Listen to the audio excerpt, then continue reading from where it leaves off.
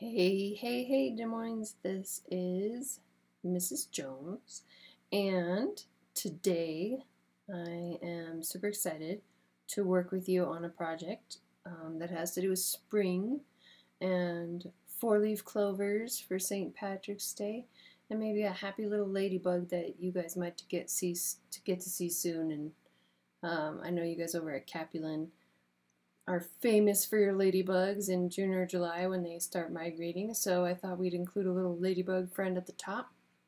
So what you're going to need today are your watercolors and some water. Mine's a little green. And maybe a paper towel or a napkin or something that you can dry your brush off on, and a paintbrush. And if you don't have your watercolors, don't fret, because you could really do this project with any kind of medium. Meaning, if you like, you could use your oil pastels, you could use colored pencils, whatever you've got, okay? But I'm going to use watercolor. And I'm going to show you how to paint or draw a shamrock, or a four-leaf clover, I should say. And really, all you're going to draw is 4 hearts next to each other, like that. Maybe you could see them. So there's 1 heart, and then across from it is another heart, and then in between those two, there's 2 more hearts. See that heart shape? So we're going to get really good at that heart shape today, hopefully, so you can get that done. All right. So what I would do first is get your green, whatever green you have. And I know mine look a little different than yours probably, but you're going to get some water in there, and you are going to stir, stir, stir, stir to get that pigment picked up. And then you're going to kind of figure out where to put your shamrocks, okay? Or your four-leaf clovers. So I'm going to draw my first heart shape. Okay, and if you don't feel like you're very good at drawing heart shapes yet, think of it as drawing a round M shape with a V on the bottom. Okay? So now directly across from that, I want you to pretend you're doing a mirror image right across. Like that. Okay? And then we're going to do 1 more on each side. I hope you can hear me, because it sounds like my fan on my little computer is going on. So I hope it's not too loud. So I'm just kind of going back over my hearts to make sure it's the kind of shape I want. Okay. And then what I like to do to just make it look like it has a little bit more depth is I like to paint one side of each heart, the same side. So I'm going to pick the right side for now. Just the right side. That's it. And I'm only going to paint the right side of the heart. I know that looks like the left, but if you were following the same pattern all the way around like a clock, it would be the right side. And then I'm just going to clean my brush and just take water and use the water to pull a little bit of that color onto this side, but not a lot. Because I like that it's lighter on one side, because it makes it look like there's like folds in it, you know? It makes it look a little bit more realistic. And then you'll keep drawing them. You can use different colors of green if you want. You can mix a little green with a little blue, or you can mix maybe yellow with your green. So 1 heart. Another heart on the other side, and then 1 on this side, and 1 on this side. Oops, that was a little big. And if this is kind of complicated for you, hang tight, because I'm going to show you one more way that I think about drawing four-leaf clovers. And maybe that will give you some ideas.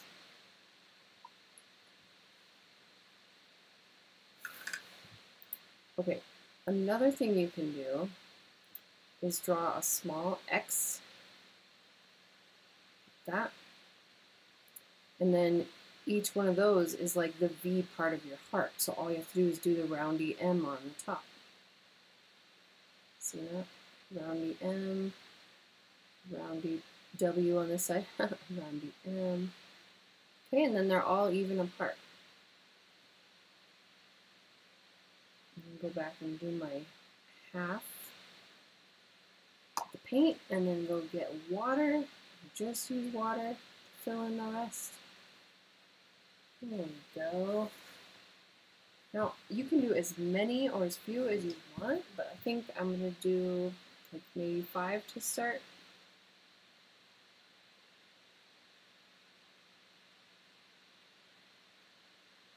And then I might do some other ones down lower.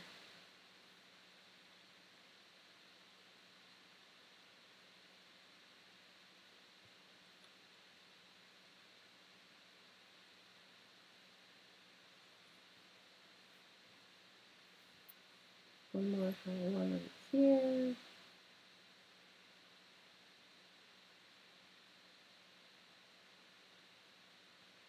And then make them kind of even. Sometimes they come out squished looking.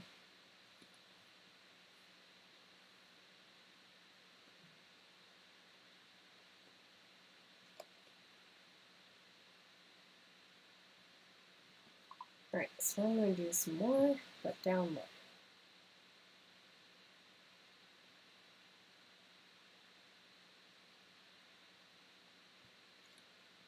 Try to do the ones down low maybe a little different size so you can kind of think about how they might look like they're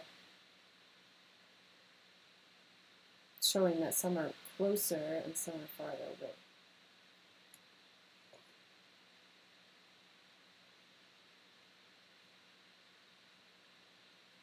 Congratulations, by the way, on your sports season. Des Moines has done so well this year. A lot of your seniors this year, I taught when they were in first grade. So it's kind of cool to see them grown up and being seniors and juniors, and super excited for them.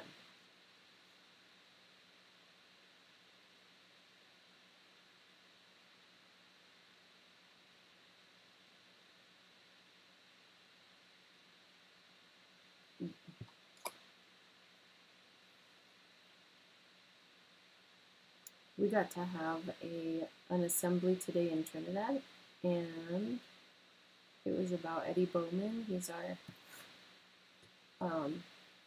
senior who just won back-to-back state championships for wrestling, which was pretty cool.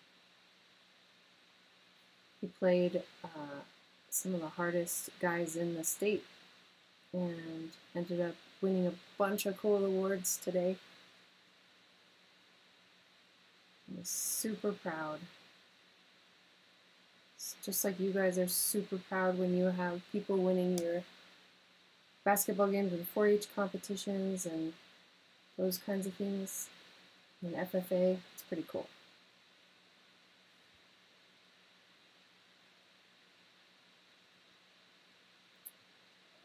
Alright, so I have quite a few little 4-leaf clovers. So now I'm going to do the stems. So you just want to get a good amount of pigment on there and then just pick where you want the stems to go and drag them all the way down. Try to get enough wetness on your brush that you don't have to like stop. Oops. Because then it makes it look funny, you know, like that one that I just messed up.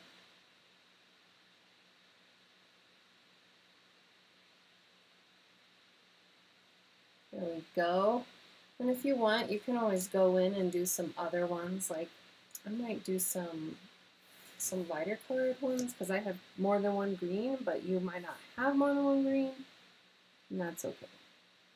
And just do like a couple other ones in the background. Another way you could do this, like if you want it to look like there's some more in the background, but you don't have another color green, just really water down the green that you do have. So there's just a tiny bit of pigment color coming. And then you can go just color some that look like they're in the background that are maybe farther away so you can't see the details as much.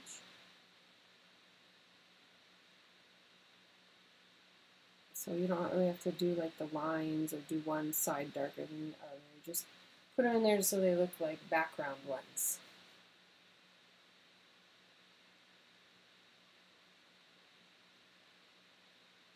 And if you're using a different kind of medium, that's okay too. You just gotta stick them where there's room, huh?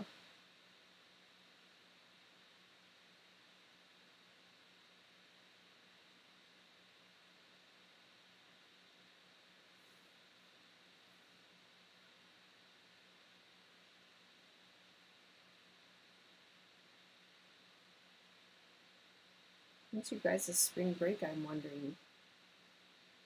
I hope that you guys have a fabulous spring break. Ours comes up, is coming up soon too. It's on the 18th. So I'm just wondering if yours is the 18th or if it's earlier. I know Branson's is the 11th. I think most places are around the 18th over here, at least on this side of Raton Pass. Man, I hope you guys are all staying safe. I've heard a lot about fires happening over there in the Panhandle, which I know is kind of close to you guys, huh? It's got to be scary, especially you probably know some people that are over there. Family or friends. I'll be praying for them to make sure that everybody's praying for them so that they get some rain or some snow or some kind of moisture, you know? Alright, I'm going to do these stems real quick for my background ones. Pretty good. I feel like there needs to be one over here. Maybe even behind it.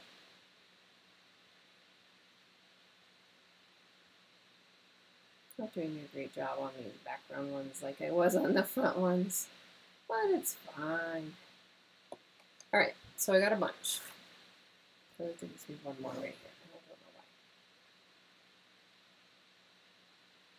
There we go.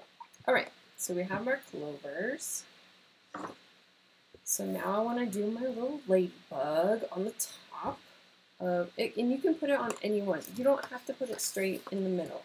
Okay, I put mine in the middle because this one's the closest and I thought it looked cool there.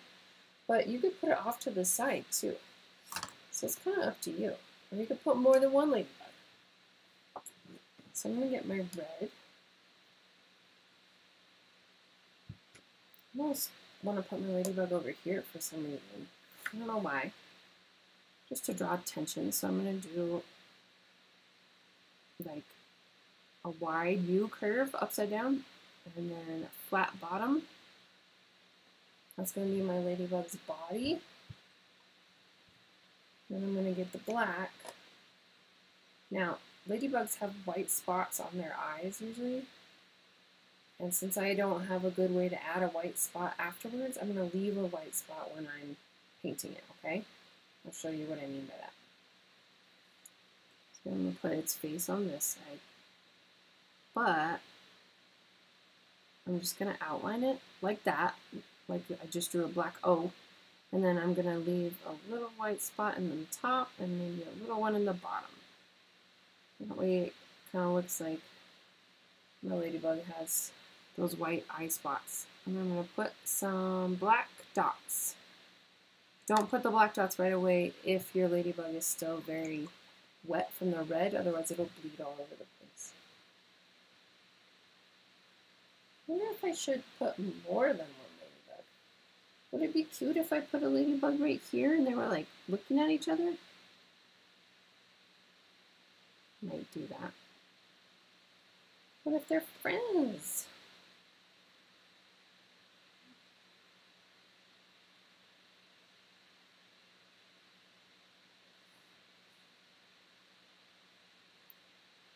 Oh, what if they're ladybugs in love? Put a little heart right here. Because they're in love. You don't have to do this. I'm just being silly, being creative. Aww, how cute is that? Okay, my last thing I want to tell you is totally up to you. If you want, you can make the background blue. And if you kind of look how this messy sky look is, then you can just do that with your paintbrush. And I know most of you have a little paintbrush, so it's going to take a while. Another thing you can do is use colored pencils or oil pastels to color the background sky. Or you could just skip it altogether. I'm trying to decide what I want to do. See if I have a blue pencil, because that might be better. I actually don't have a blue colored pencil. So I'm going to take my blue and mix some water in there. And just kind of start doing this across the sky. And then in between paintbrush dips, I'm going to dip my paintbrush in the water. So let me explain what I mean by that. I'm going to get some good paint here and kind of do like a zigzag motion. Dip my paintbrush in the water and then go again in that same area in hopes of catching some of that fresh pigment that I just put down. So zigzags with the blue, and then dip my paintbrush in the water, and go back over it again to fill in the spaces in between.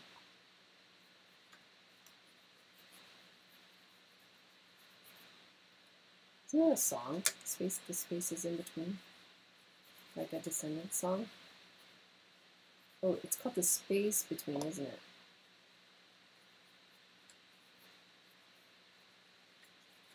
And the girls sing it in Descendants when they realize that Mel wants to be, like, she thinks she's only capable of being a villain, and so she starts singing to her best friend, who used to be a villain and decided to be a good guy, that they would always be friends in the space between, so between good and evil.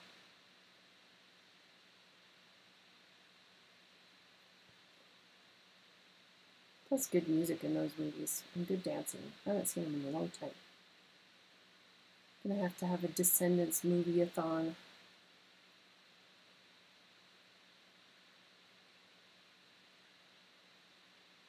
So I'm trying really hard not to touch the other colors because I don't want to drag any of my blue into my red or my green and then have it go everywhere, you know? So just be careful that you don't touch your green or your red because that water will pick up those colors and then smear it. Oh, see, like I just did. And it's okay if it's not perfect. You don't even have to touch, like you can leave a little white space around it, you know? I'm just going to do that. And then grab water. And try not to make the green involved.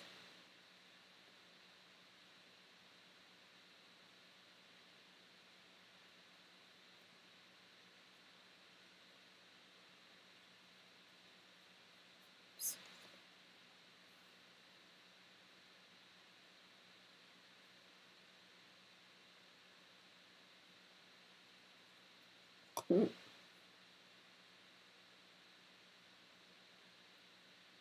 Wonder if you guys have any big plans for spring break.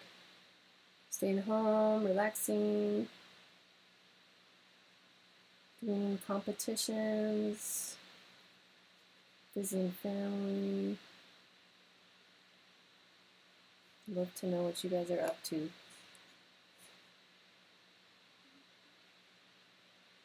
Usually have your big ag competitions during spring break, don't you? Can't remember.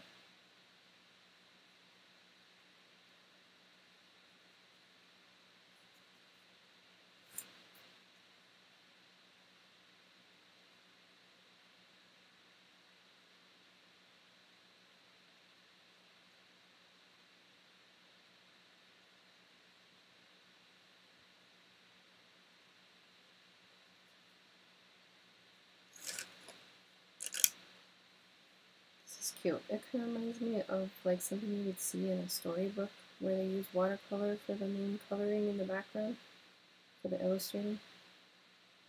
Where it's kind of messy, but it's not so important to the story because it's the background and you're more worried about the people in the foreground or whoever the character is, the protagonist.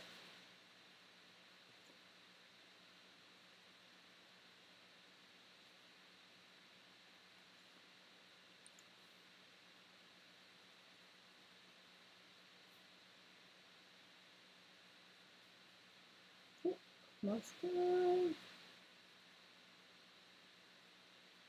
I'm actually trying to write a book right now. Well, I've already written it. I just need to illustrate it. Pretty exciting. I know one of your teachers wrote a book, huh? Miss Chesna, right? I think. That's very exciting. When I was in Maxwell, we had a couple teachers who had also published books, children's books.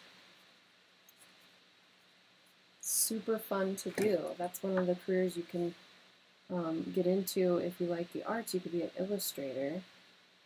And I, like to do art hands-on without a computer most of the time, but digital media and design is one job or career you can go into. So that's exciting. Oh, I'm loving this. Cute little ladybug. So there you have it. You can add, I feel like I almost want to add something up here, but I don't know what, whether that's like a butterfly or maybe you could say Happy St. Patrick's Day and give it to somebody you know who would like to have something for St. Patrick's Day. I know it's one of my favorite holidays. Pretty silly, but it's one of my favorites. But anyway, I hope you enjoy. That's about it, I guess. Unless you feel like doing more art, you can check out my YouTube channel, Music Kelly Jones Art, and look at what the other kids are doing this week. I appreciate you guys, and we'll see you later. Bye.